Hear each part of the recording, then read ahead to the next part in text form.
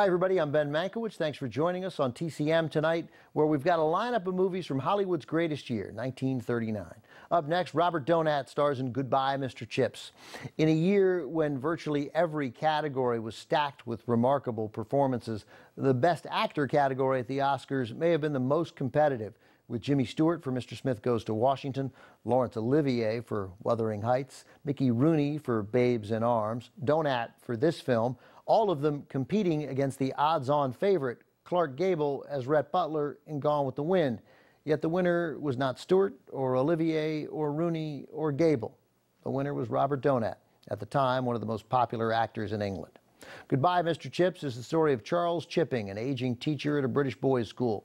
We're guests as Chipping looks back at his life and work. Donat is not nearly as well remembered today as his most famous contemporaries, in large part because he didn't work regularly in Hollywood.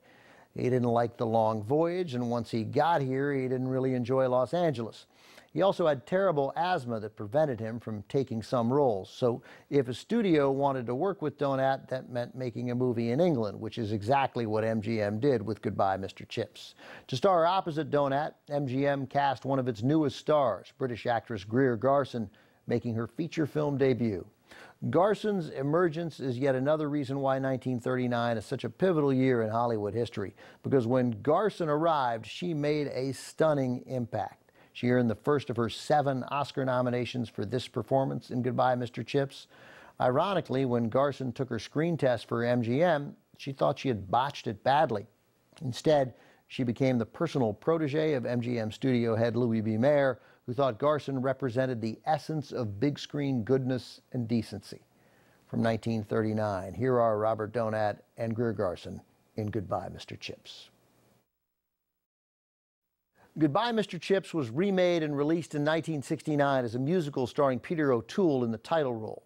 Both O'Toole and the star of the 1939 version, Robert Donat, were British. But unlike O'Toole and other English stars, including Donat's contemporary, Laurence Olivier, Donat is not well remembered in the States. Director Alfred Hitchcock cast him as the lead in his 1935 thriller, The 39 Steps, and at one point, Donat was in the running for the lead role in Captain Blood, also from 1935, as well as The Adventures of Robin Hood from 1938.